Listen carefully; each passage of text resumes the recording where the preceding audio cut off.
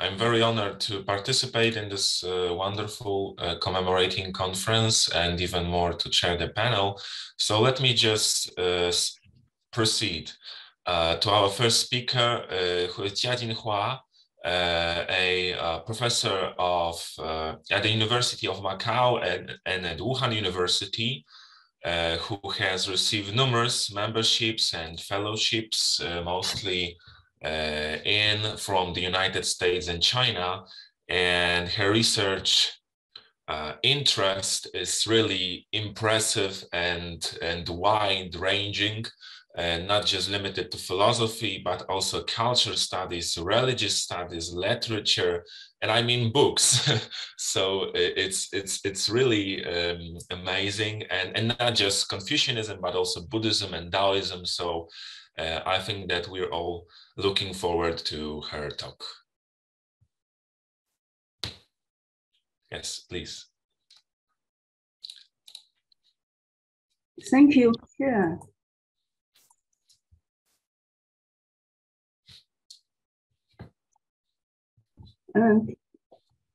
I'm very grateful to have this opportunity to commemorate Li Laoshi and to meet old and new friends.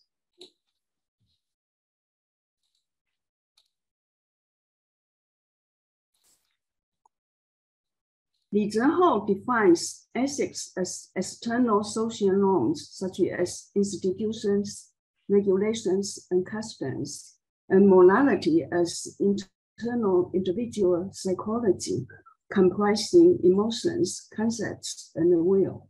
He also describes the interrelation and interaction between the two as ethics constructing morality, and morality in turn feeding back to ethics. Therefore, the two evolves in an interactional process from external to internal, and then back to external.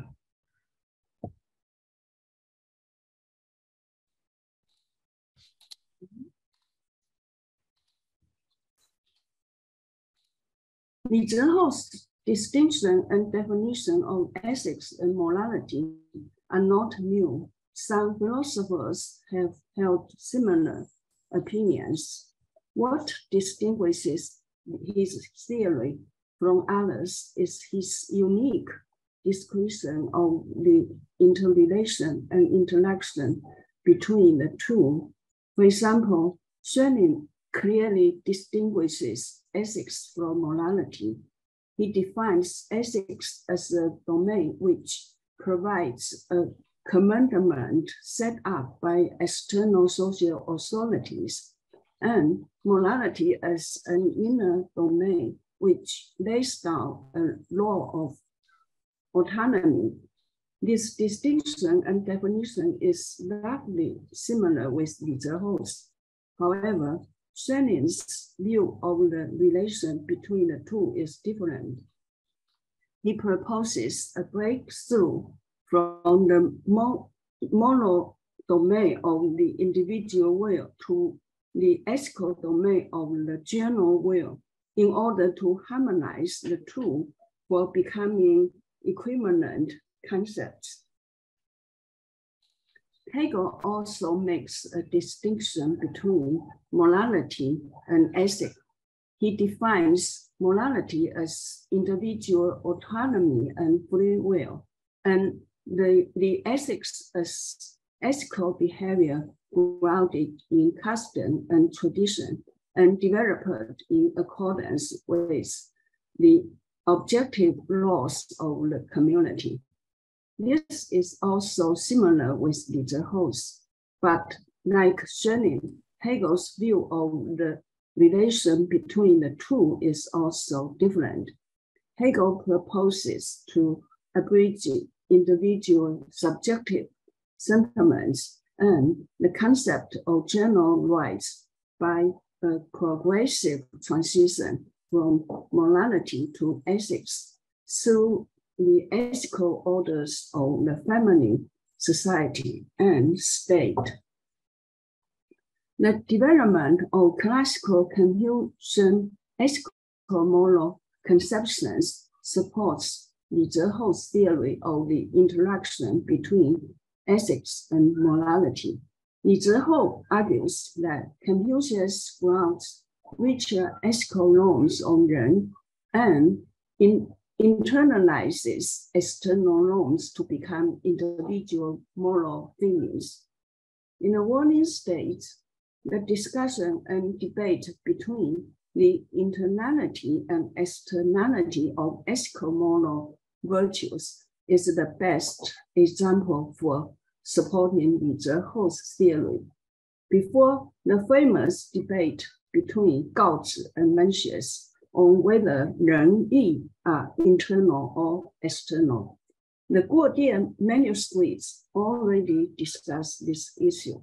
For example, both Yu Chongyi and Liu De hold the view that Ren is internal and Yi is external. This is similar with Gaozi's argument. However, the most important text is the Wu Xing. It holds an opinion that all the virtues of Ren Yi Li Zhi are both external and internal. When the conducts of Ren Yi Li Zhi form within a person's heart mind, they are identified as conducts of virtue.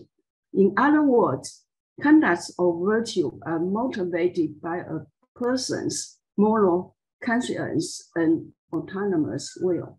When Ren Yi Li Zhi are imposed by external social force, they are identified only as conducts. The external social force here refers to the richer ethical norms.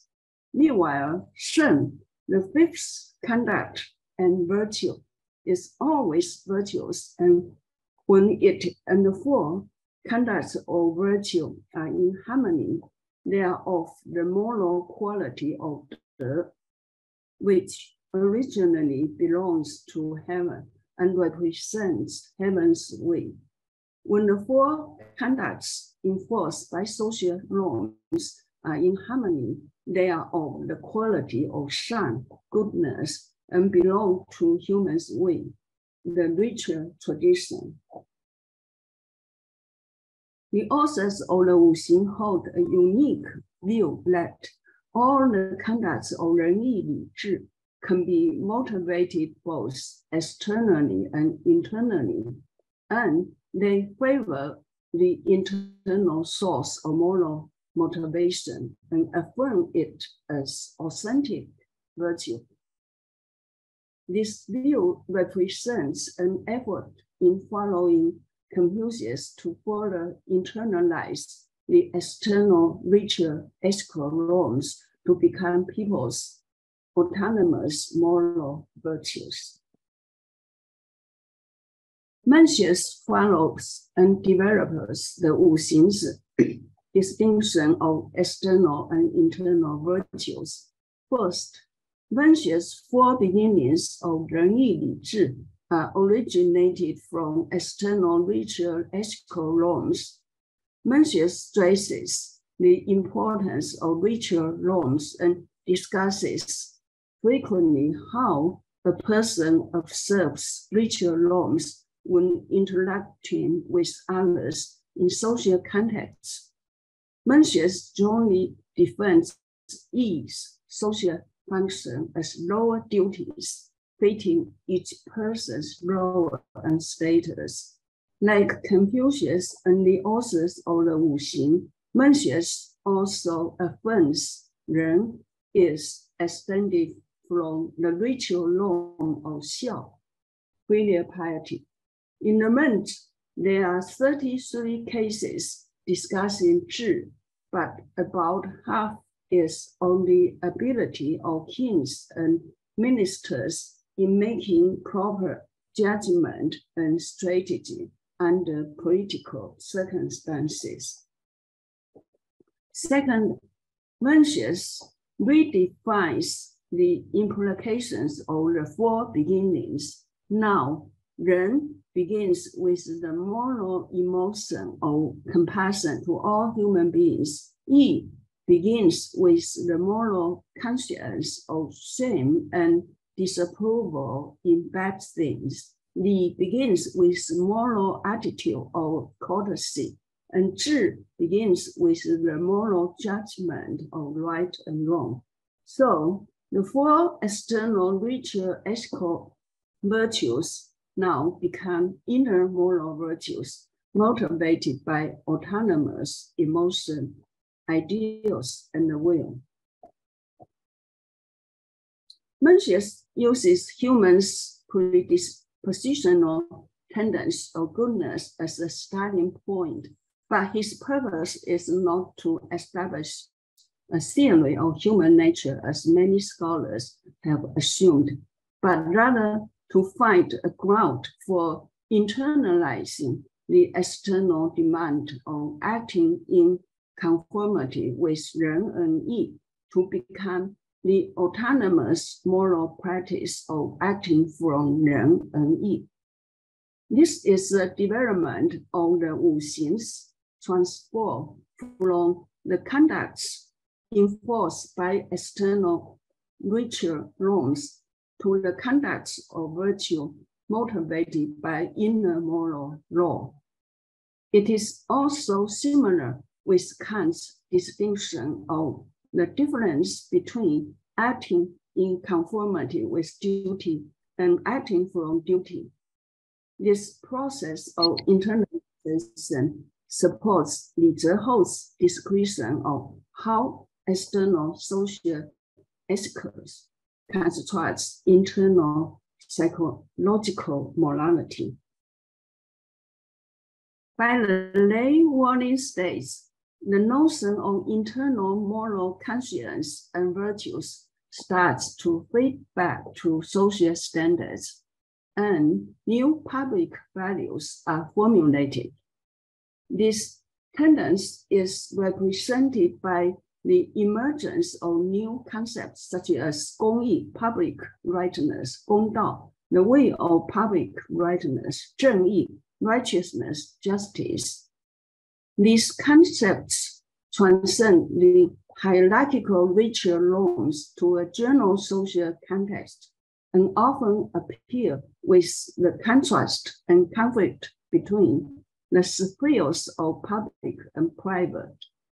These new concepts appear simultaneously in many warning states texts, including the 荀子、墨子、韩非子、吕氏、春秋馆子, and newly excavated bamboo and silk manuscripts.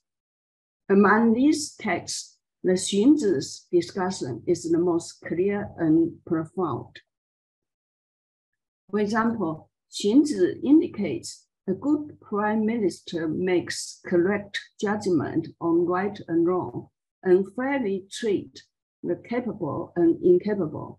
In order to do so, he must shut out his private desires and hold 公道.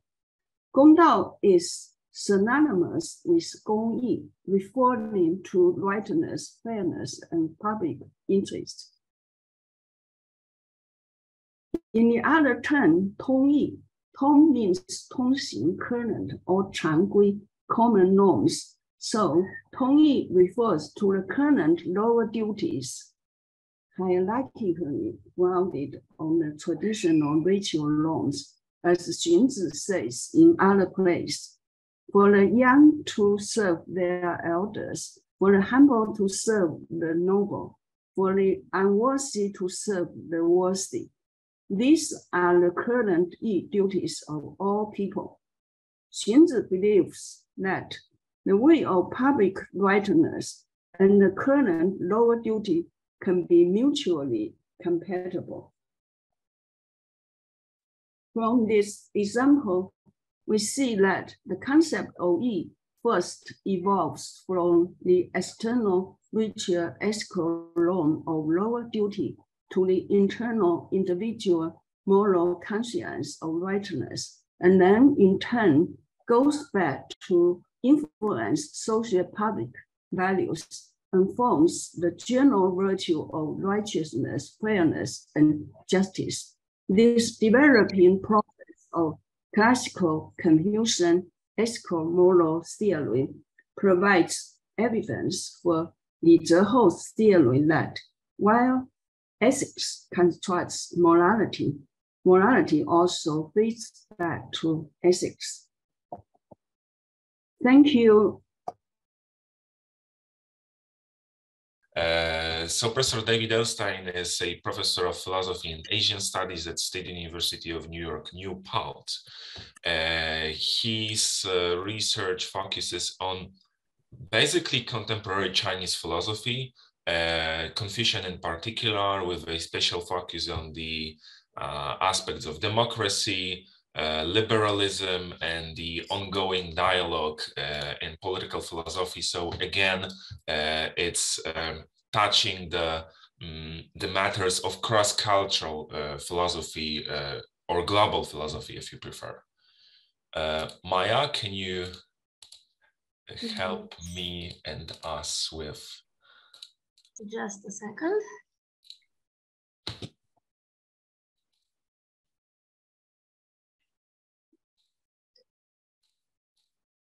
Can you say it? Yes. Yes, sure. Yes, we do. All right, so I've changed the title of my presentation just a little bit to Kant and the Nature of Ruist Morality, comparing Li Zehou and Mo Zongsan.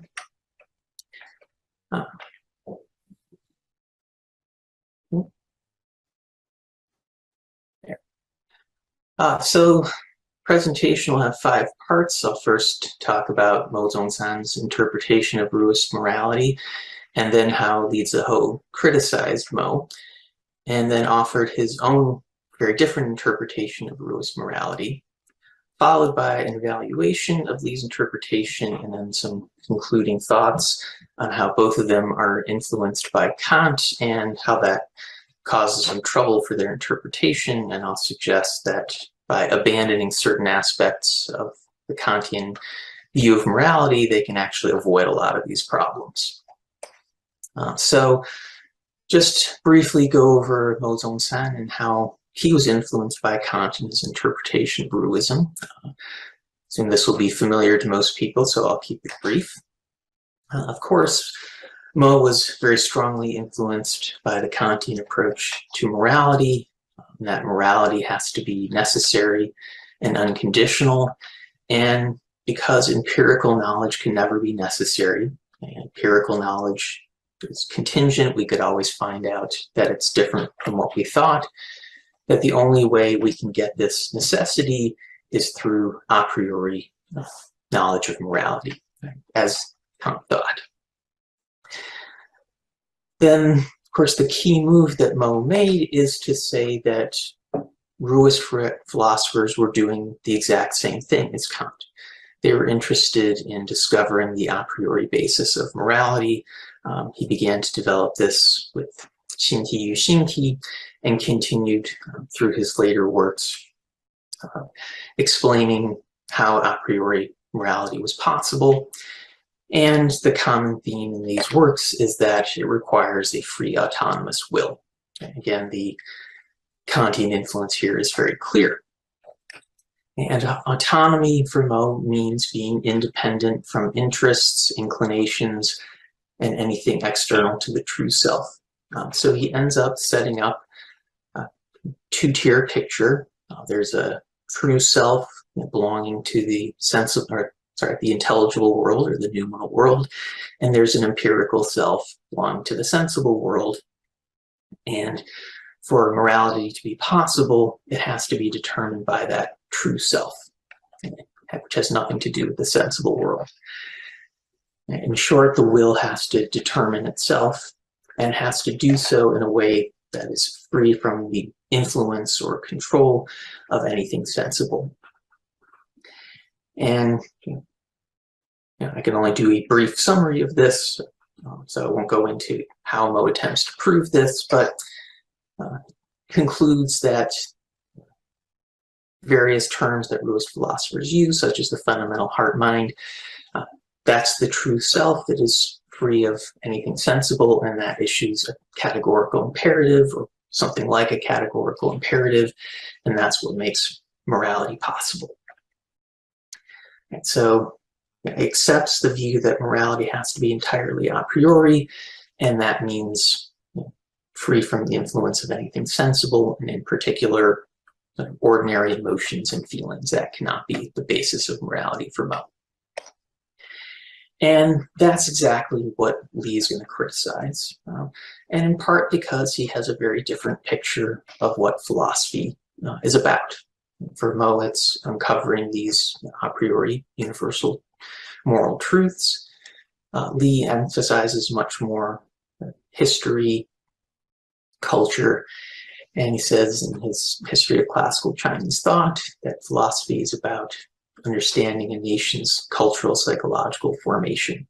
More specifically, Chinese philosophy. The goal is to understand the Chinese cultural psychological formation and modify it to fit the new century.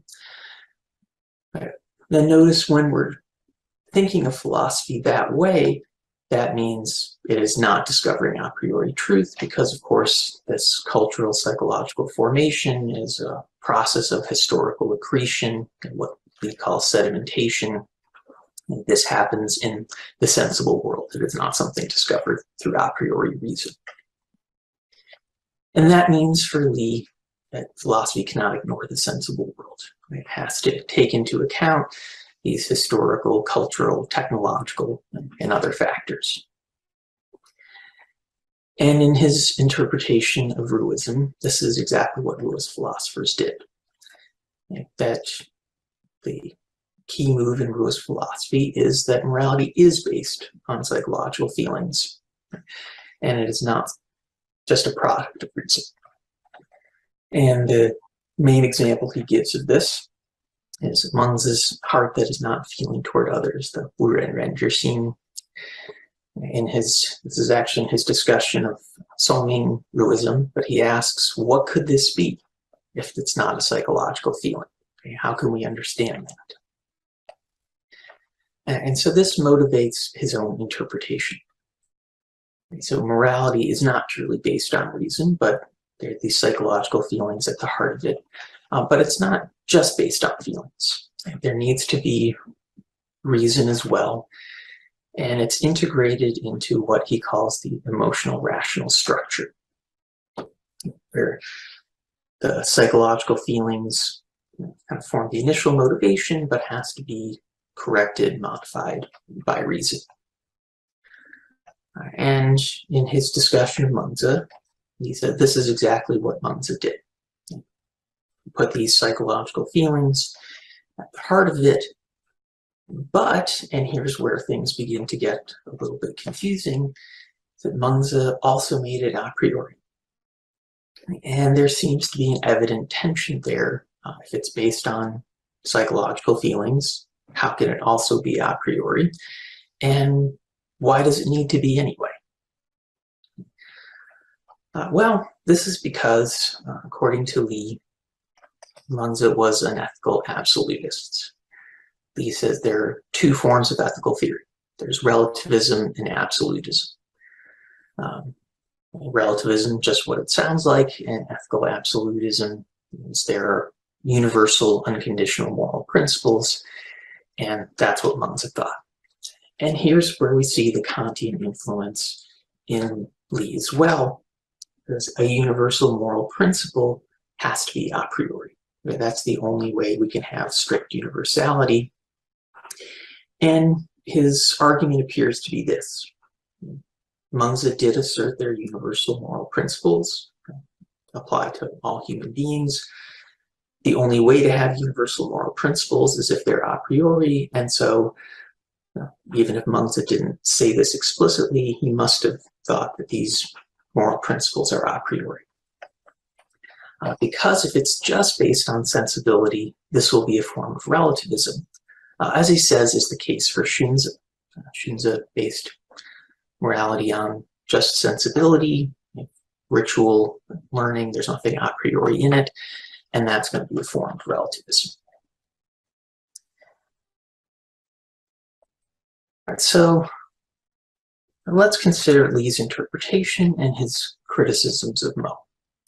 I want to say there is something to his criticism of Mo. Now, it does get a bit more complicated because Li says that Mo ignores the role of feelings, and that's not entirely true because Mo has this other category of ontological moral feelings, and Li doesn't spend much time on that. But there are many philosophical issues with those, but this is not a Mo Zongsan talk, so I won't get too far into that. But I do just want to say that the emphasis on feelings is difficult to explain away, and feelings that do seem to be fairly ordinary, sensible feelings. Having a supportive environment with family and friends seems to be very important in Ruism. And of course, again, Mengzi's own example of the heart that is not unfeeling to others. When Li asks, what is this if not a psychological feeling? I think he makes a strong point. But this is not to say that Li doesn't have his own problems. And chief among these, when he says that for Mengzi morality is both a priori and empirical, what does that mean? How can it be both? That seems to be a contradiction, and Li admits that it is something of a contradiction. And the way he resolves this contradiction is to turn to Xunzi. This is not so evident in his History of Classical Chinese Thought, but in some later works, he makes this clear that in order to avoid this difficulty, he is inclined to Xunzi. And so he says things like, learning and education are moral's real source.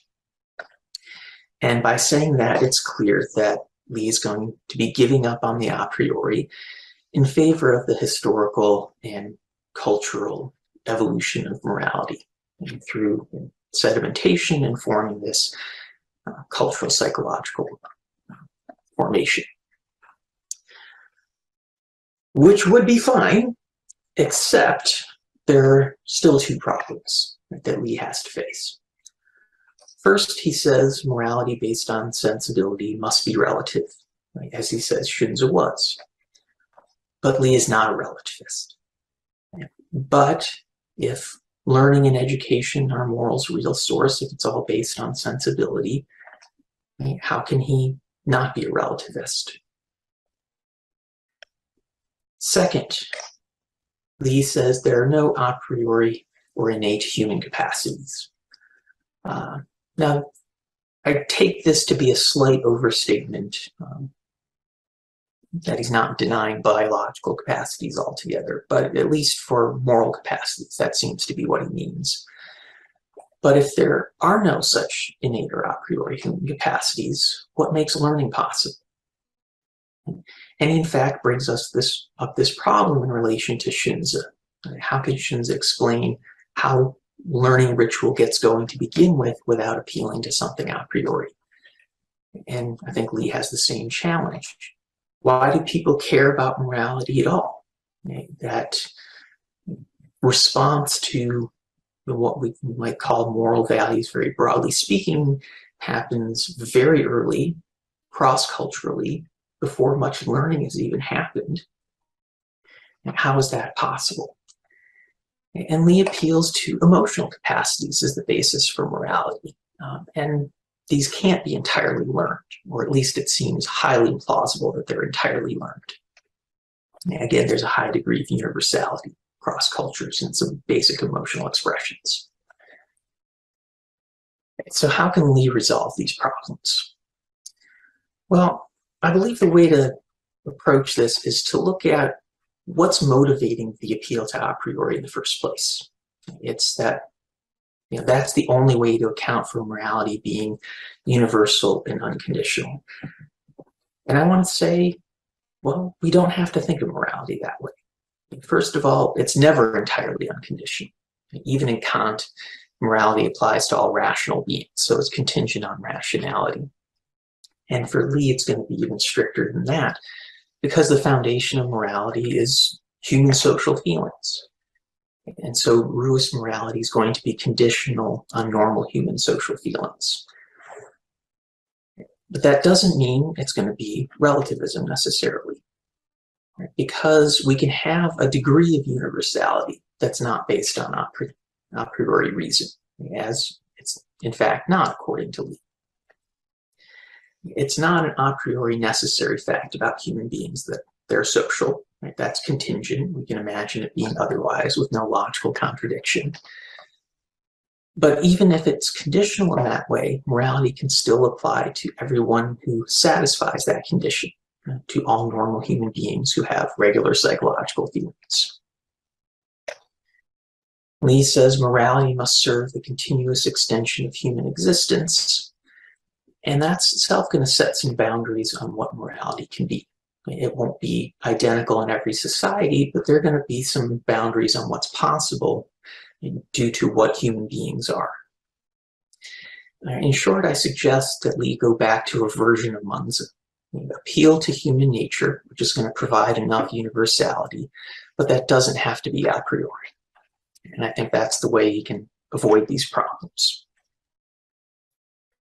So to conclude then, in my view, both Lee and Mo accept the basic Kantian picture of what morality has to look like. It's to have necessity, it has to be a priori. And then they diverge from there. Mo tried to show that morality is in fact a priori, right? And that caused some problems. Lee tried to give up an a priori morality, but he couldn't give it up on it entirely, right? And that causes some problems. And I suggest for both of them, the way to avoid these problems is not to accept this Kantian understanding of morality. In other words, it doesn't have to be a priori, and we can get sufficient universality without that. Not strict logical universality, yes, but good enough. And if we look at morality this way, then Lee can do what he wants to do. Morality can be based on human feelings. And in this way, that'll avoid the ontological challenges of Mo's view. We don't need that two-tier ontology.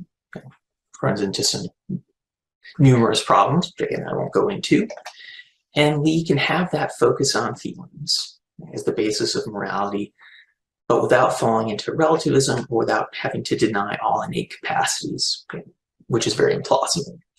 And this, I suggest, is going to be a better fit with Ruism.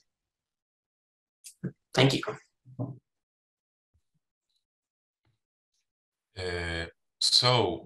We have just listened to the excellent, very succinct talk of Professor Elstein. And now, given that we still have some margin of time, a little bit of improvisation never hurt nobody. So I'd like to invite and on this occasion also introduce Fei Xuan, who is a PhD student of Professor Wang Hui and currently works on a dissertation on Li Zehou to give an unexpected maybe, but I'm pretty sure a quite interesting talk. Fei Xuan, are you there already? I see you. So, yes. Yes, can you see me? Yes. Is my voice clear? Yeah. Okay. Hi, everyone. I appreciate you guys give me this chance to make a brief presentation. I have just written a manuscript. Professor Wang Hui asked me to participate this conference yesterday. It's my honor to be here to show my deeply respect and memory to Professor Li Zehou. I kept in touch with him between 2017 and 2020. At first by email and later by WeChat. During this time, I discussed with him mainly about the philosophy of history. I believe that the core of his thought is historical ontology. Li said his historical ontology began with the theory of sedimentation, completed with drawing history into metaphysics. This term being raised in combining Kant and Confucius in 2014. Li Zehou positioned himself into the tradition of German historicism. We need to note that this tradition originated from Herder and reached its radicalization by Heidegger. In this sense, historicism is conservative, both politically and culturally. Whereas Li Zehou made liberal and pragmatic applications, historicism was criticized even by William Dilthey, Husserl, and Heidegger themselves. They all dissociated themselves from notorious historicism. However, the perspective that historicism leads to relativism is actually related to the treatment of history as material or content. The revolution in phenomenology made it possible for history to be thought as content with form. And Husserl used the term historical a priori to describe it in the origin of geometry. The revolution in phenomenology made possible the convergence of Chinese and Western thought. For example, Chinese scholars often made use of Max Scheller's ethics of emotion. In his ethics of emotion, moral emotion was described as material a priori. Although Li Zehou rarely mentions phenomenology, we can still find some factors in his historical ontology and emotion as substance. In fact, both history as substance and emotion as substance are non-substance. Li Zehou published his historical ontology, this book, in 2002. So interesting, in the same year, Ian Hacking, an American philosopher of science, also published a book of the same name, Historical Ontology, in Harvard University Press. Hacking referred to Foucault's historical ontology. We all know this term was invented in his famous article on Kant, What is Enlightenment? So I would like to quote a passage from Hacking. He said, "How we constitute ourselves as moral agents. That is the program of Kant's ethics." Foucault regularly historicized Kant.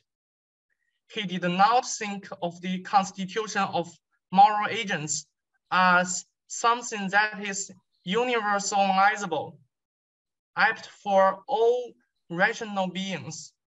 On the contrary, we constitute ourselves at a place and time using materials that have a distinctive and historically formed organization. How we, as peoples in civilizations with histories, have become moral agents through constituting ourselves as moral agents in quite specific local historical ways. What I would like to point out is that both Foucault and Li Zehou take the Kantian approach of the critique of historical reason. Both adopted a stance of the pragmatic of the self. Li proposes 4 periods of Confucianism, 儒学4期, the desire emotion Confucianism. I'm not sure this translation is proper. 情欲论, desire emotion Confucianism. He wanted to establish a harmonized and balanced emotional rational structure. This reminds us Foucault's The Use of Pleasure. When Zehou visited the United States in the 1980s, and when he came to teach there in the 1990s, French theory was becoming popular in the United States. I once asked Li if he had read Foucault's History of Sexuality, and he said yes. He had also read Foucault's What is Enlightenment? But as we all know, Li Zehou was very negative about Foucault. But for a thinker who wants to go beyond postmodernism, it is impossible to disregard the theoretical resources of postmodernism. I'm not saying that Li Zehou was influenced by Foucault. Rather, I'm saying that we can think about Li Zehou and Foucault together, for they both advocate enlightenment while going beyond it. That's all. Thank you.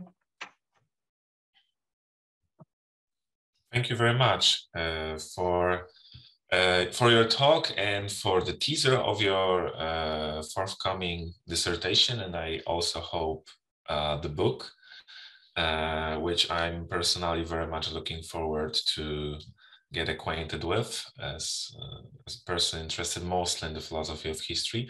So unless Professor Wang Heping shows up, I think not. So I think our Q&A time is up. So please. Ask questions, Jana. No, I only have a few remarks first to Feixian. Of course, it was never intended that you participate in this conference as a speaker, but you were invited, of course, to participate as a listener and discussant. But since Professor Wang Heping could not make it, I hope once again he's all right. And since you said you have prepared something, I think it was a brilliant idea that we included your presentation into among the presentations of all other scholars.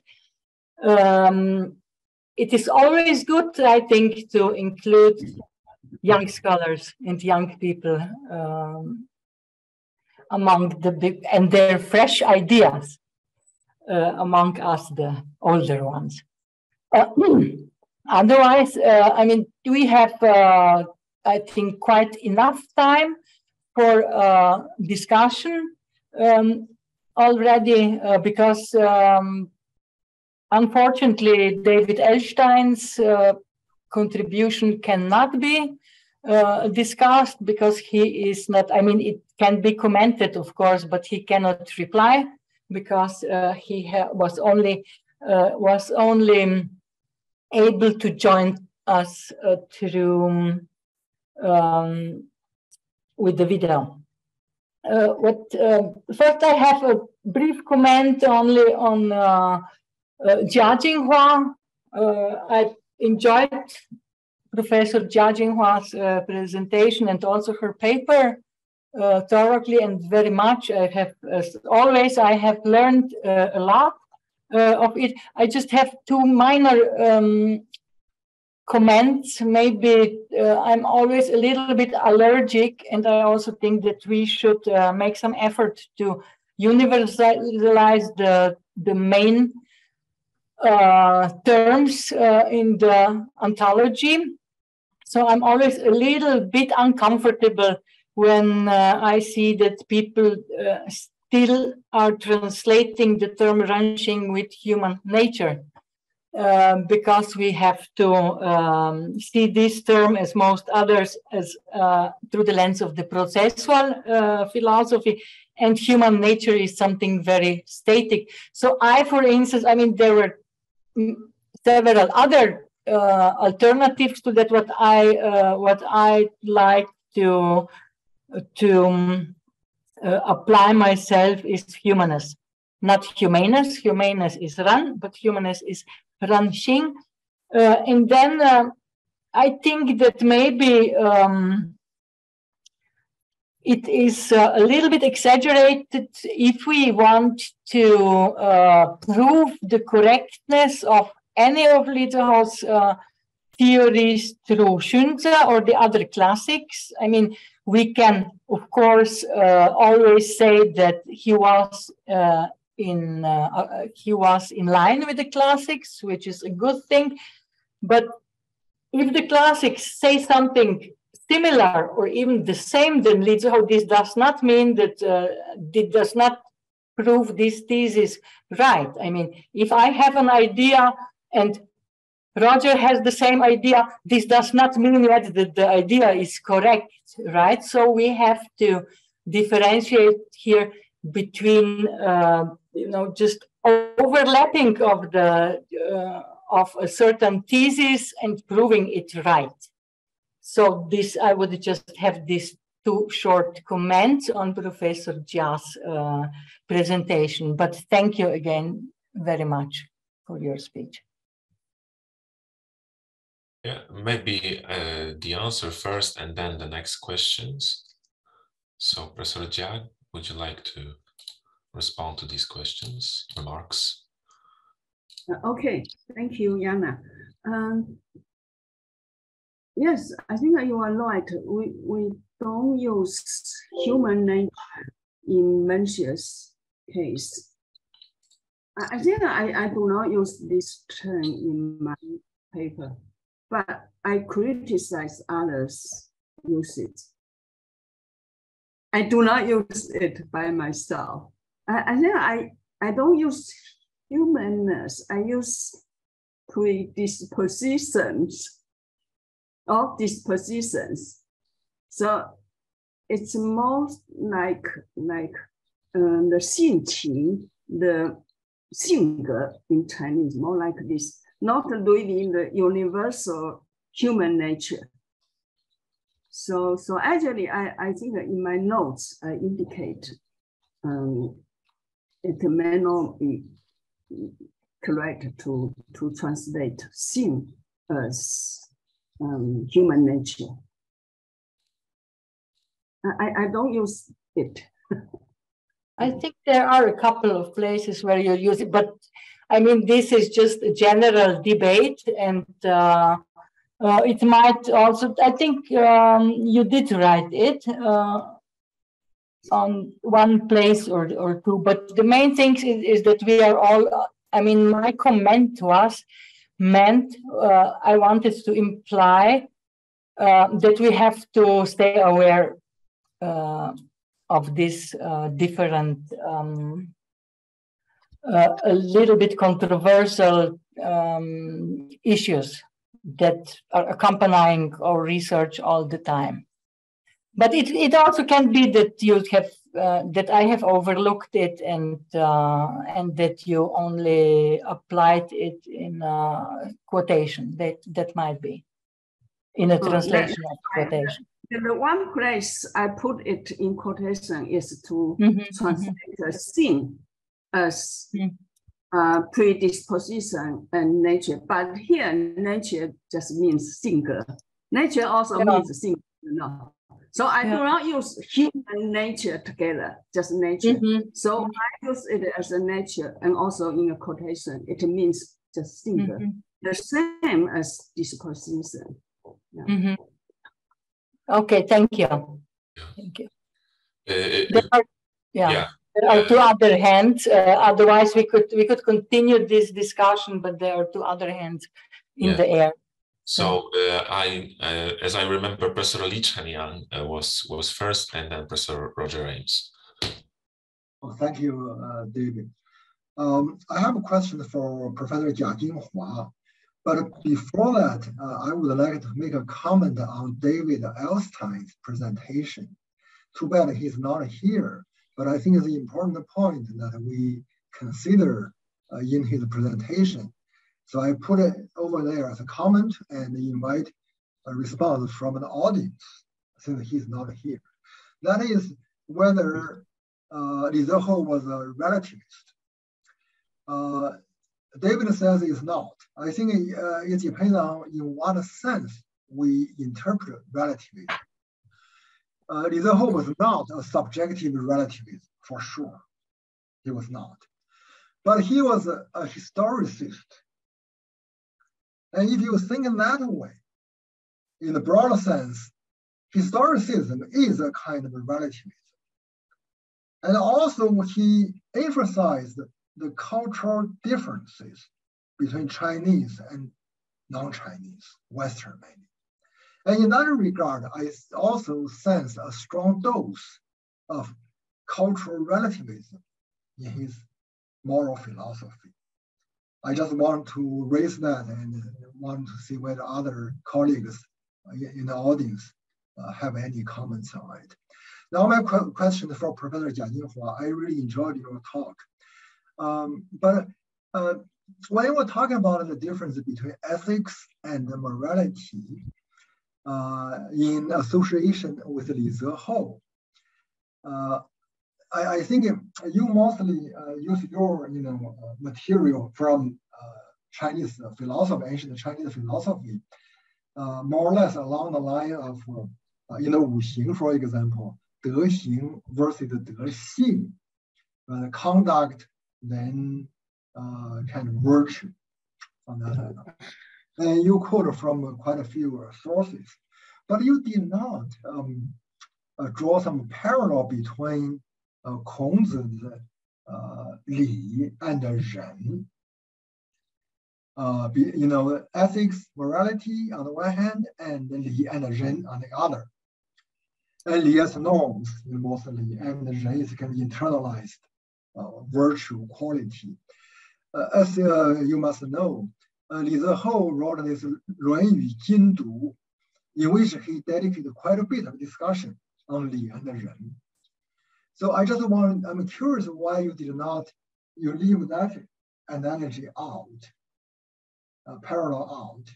And also I want to hear your thoughts on that, the parallel between ethics, 伦理 and 礼义 on the one hand, and morality, 道德 and 仁 on the other hand, in the analects.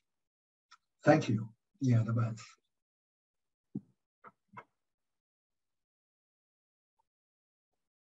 Yes, please. Okay. Thank you, Chen Yan. I think that I give a note about Li Zehou's the internalize the Li to Ren, ground the Li ritual on the basis of Ren, and also, so I think I give just a few lines to talk about this, and I pass it over because this topic already, everyone already knows. So I think I don't need to talk it more on this. Li Zehou, he has the whole book, 由道理事理归人, the whole book. So I think everyone already knows this. So I want to start with after Confucius and before Mencius. So that's the manuscript. So I just important, that's right. But I think that all this already discussed by others, so I just pass it and then start with the Guodian manuscript. So that's purpose. And also, so actually, Li Laoshi was not the first to talk about internalization of from ritual to Ren, like grounded ritual on Ren. So actually, this time I found Xu Fuguan was the first to indicate this very important, insightful point. So previously, I didn't notice this, but this time because I read again 徐护官中国人性论史, so I found actually he already talked about this. And then Benjamin Schwartz, he followed 徐护官 to discuss this, to further this point further again. But Schwartz, he didn't mention 徐护官. So, but this time I found Zehou was not the first to talk about this, from ritual to Ren, or the relationship between Li and Ren. So I think I give a note to indicate this from Xu Fuguan to Benjamin and to Li Zehou. Thank you anyway. Yeah, thank you for your complex response. And we still have Professor Ames. I don't know what time is it out there, but we are very appreciating that you're eager to ask questions. So please go ahead. It just turned midnight. Yeah. But I think Chen Yang is really making a very important point, and that is that a pernicious relativism is Chen Yang is Chen Yang and Roger is Roger, and we have no way to criticize each other. That and when you do cultural relativism, then it really becomes pernicious. But in a historicist model, there's no gaps. Like that kind of relativism is another kind of absolutism. Chen Yang is law unto himself and Roger is law unto himself. But historicist means that there's no gaps, that we're continuous. And if it's continuous, then it's pluralism, not relativism. You know, that there are many different cultures, and there's many different historical periods, and we have to accommodate their differences, but they're continuous with one another. So the idea of Ido Bufan, you know, is kind of holistic way of thinking. But my question is for Jiao Laoshi. I wonder, like one of the problems that we have, we kind of talked about that with Xiaoming too, and that is that when we talk about external and internal, and when we're moving between the traditions, it's very easy to think of internal in terms of innate, a priori, and external experience. You know, that there's a kind of an internal external dualism, and so it can't be both a priori and experience. Those are separate, they're different. But the Nei Wai categories in Chinese are correlative categories. They're yin yang categories. And so they have a different relationship, that that Nei is implicated in Y, and Y is implicated in Nei. And so I think it makes your point, you know, it strengthens your point.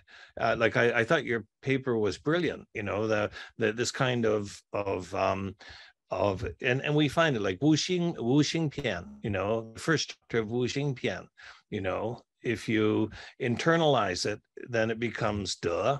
If you don't internalize it, it just becomes doing what other people say is ren. You know, I mean, those examples are all over the place in these early texts.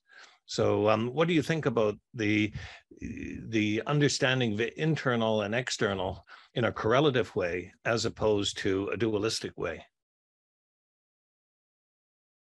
I'm sorry. In what way? What I'm saying, like if you look at the Zhongyong says, 心之德和内外之道也, you know, that you're putting the inner and the outer together with 心之德. But when we look at Kant, when Kant is talking about internal, he's talking about a priori. When he's talking about external, he's talking about experience, the empirical. And those two things don't go together. They're dualistic. They're separate, you know. But nei wai is not separate in Chinese. Nei wai is mutually entailing. Okay, I got it. Thank you. Yeah, I think it's different in the Chinese ideals, nei and wai. But I think the nei wai just became popular after Confucius passed away, because the Guodian manuscript is just in the middle between Confucius and Mencius. So there are a lot of discussion about 内外, 六德与从一 and 五行. And after 孟子, there are more. 管子, 李氏春秋 also talk about 内外. And you are right. 内 and 外 are not just separated. Definitely. You are right. I think I need to talk more about this in this point. Because both are virtues, you know. Internal that follow one's heart mind, that's virtue. But external follow the ritual, that's virtue too. So the authors of 五行 use 德之行 and 行, but still the 行, the only thing without the virtue, still a virtue, right? To follow the ritual still is important. So I think about this to maybe to discuss this a little bit. Thank you. If I may make a short follow-up to that, because we are skipping from Li Zehou to classical Confucianism, so I think that it's really always good to bear in mind that these ideas traveled a distance of time, and since I'm personally digging into some Buddhist links in between, I also think that this is the case here. So if we think about the ideal of nation Wai Wang, there's clearly no opposite dualism in the sense of one thing excluding another. It's just totally reverse. But Buddhism introduces another sense of innerness that is new to the Chinese thought, I think. And the same concerns, and then of course Li Zehou comes with all the heritage of Western philosophy that is being overthought. And the same concerns, I think, nature, which was the subject of Jana's question, and then Professor Jia Jinhua's response. Personally, for me, Zhenxing and Mencius is human predisposition. And predisposition as a category, of course, it's a Western one, somehow escapes the division into ontology and psychology, or psychology and moral philosophy. It's like predisposition, what humans are predisposed to do. And Confucius somehow refrained from speaking about that. But then comes Buddhism with its own idea of tathata and generally nature that is imbued with all the Brahmanical meanings. So Fuoxing, for instance, as Buddha nature, is definitely not predisposition of Buddha, much less in a psychological / moral sense.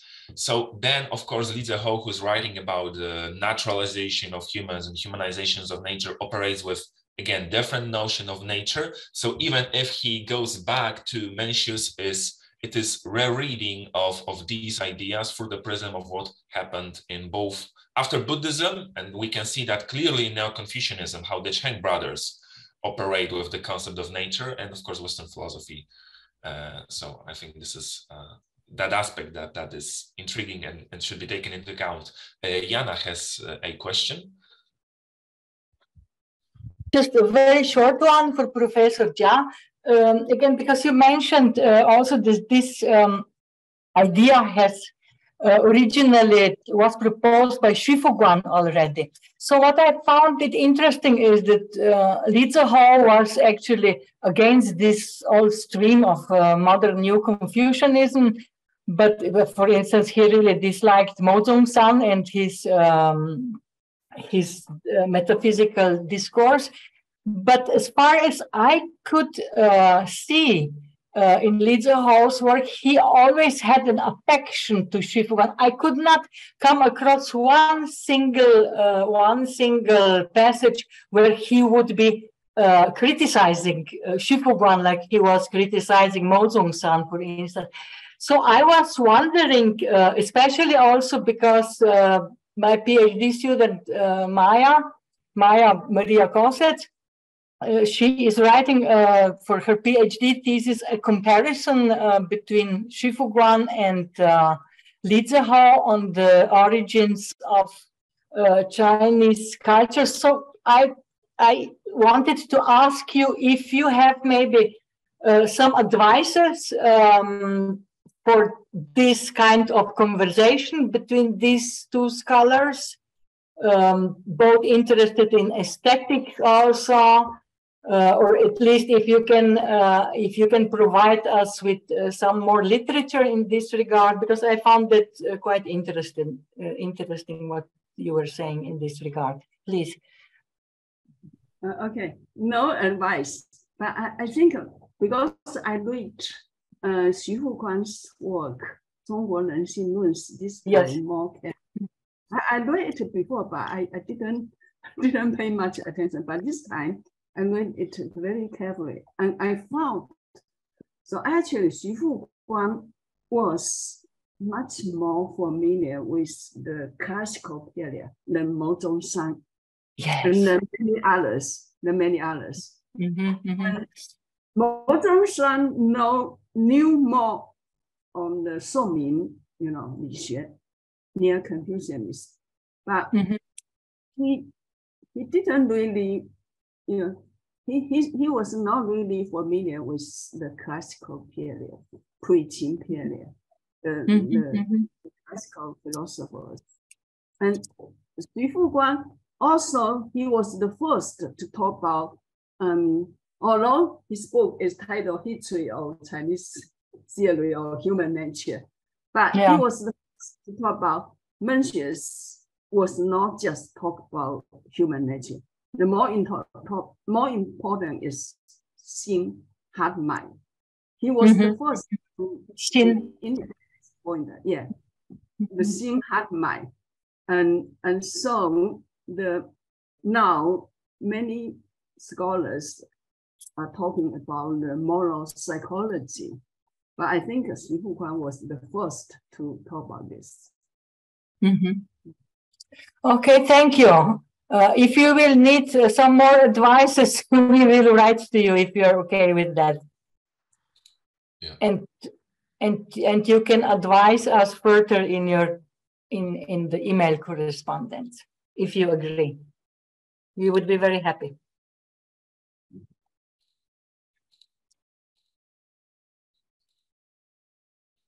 Okay, so if there are no questions, I have a question, if I may, of course, to Fei Xuan.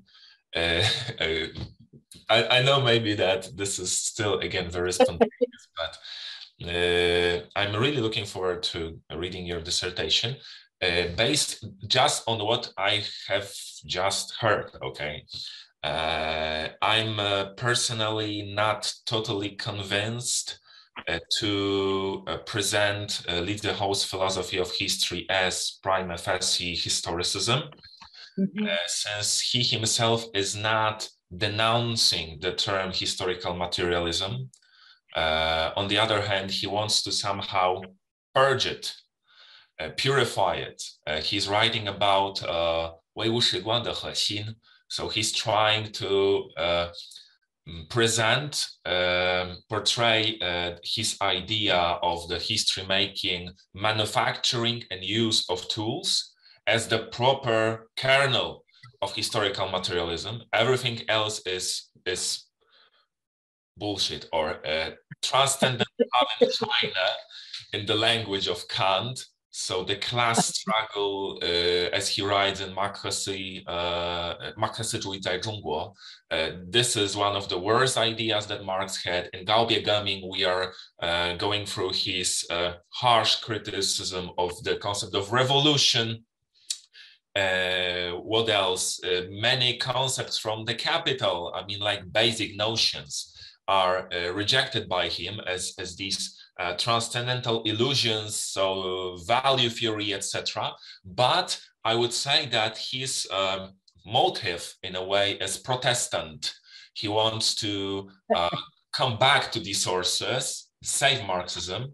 I mean, this whole aspiration and hope is post-Marxist in the sense that he's selectively rejecting or cherry-picking this and that. But I would say that he's very stubborn until very late days. He is a historical materialist, right? And even in historical ontology, you're saying Heideggerian, yes, but he's at the same time quite skeptical towards Heidegger's, maybe not ahistoricism, but the way he's detaching himself from material sphere of production. And as far as I recall, the first passages, paragraphs of Lische Bent-Hiluen, he's not avoiding term historical materialism, right? Even if many Western post-Marxists say Chantal, Mouffe, and Laclau, actually South American, Western, will not agree with such a rereading of historical materialism, Li Zehou would say, so the worse for them. So, Fei Xuan, what do you think about Li Zehou as historical materialist? I'm not saying he's not historicist, but this is the point of intersection maybe of the two. Definitely not just historicism. Yeah, I agree. I don't think he's just just a historicist. I think he has a strong dose of Marxist historical materialism. That's kind of what Wu Xiaoming mentioned earlier. The kind of social practice based on labor, based on 劳动, as the fundamental grounding of human society. And he called it 本体, that is ultimate foundation. I was going to use reality and different meaning, and Roger said that's not a good way to go. So I would say fundamental grounding of human society. The relativism has a different meaning. So you can be, I use relativism as opposed to absolutism. And in that sense, I think Li Zehou was not a radical relativist for sure. So he's a historical historicist materialism is based on kind of a social reality, the human practice, kind of Marxist idea. But nevertheless, history evolves, and today is a better stage than, more advanced stage than yesterday. In history, not in short period, I mean long period. Also, what worries me most on Li Zehou is that something Yana hinted earlier, is that from there, he goes on cultural relativism and emphasizing the Chinese uniqueness. And then he himself was not a radical nationalist, definitely not. But from his philosophy, there is just one step away to carry out the idea that we Chinese are different.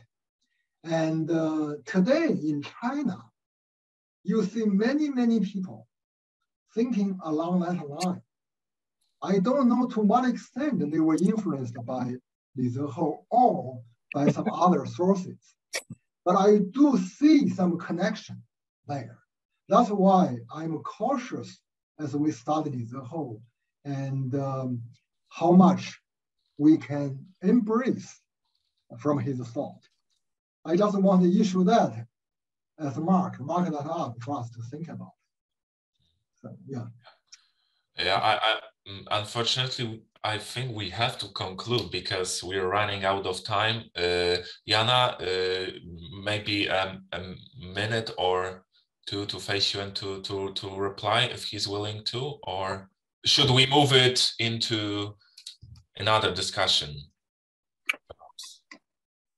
I don't know, but we are 10 minutes late already. So for the next discussion, we have only 20 minutes, which is really, yes. Okay. But I hope there will be other opportunities to continue this interesting debate, even if by emails, Sure. if it's not. Unfortunately, we only have one day.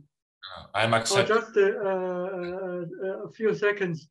Just add a reference, to what have just said, and especially I heard mentioning of Heidegger. Zehou in his historical ontology at page 13, after it says 最终实在, then he put in brackets being of beings, which is a very clear reference to Heidegger. And this shows Zehou's conception of his Benti is not very clear, maybe clear to himself, but not to my reading. So 最终实在 can be translated like ultimate reality, but Zehou also means it to be being of beings in Heidegger's sense. Okay, that's all. Okay. So I think we could now just give the words to Maya. But before that, I would like to thank to David Rogac for chairing this interesting panel, and to all three presenters, of course, also. And now let's proceed to the next panel, and the chair is Maya Kossets. We are quite late already, but we will try to shorten our presentations.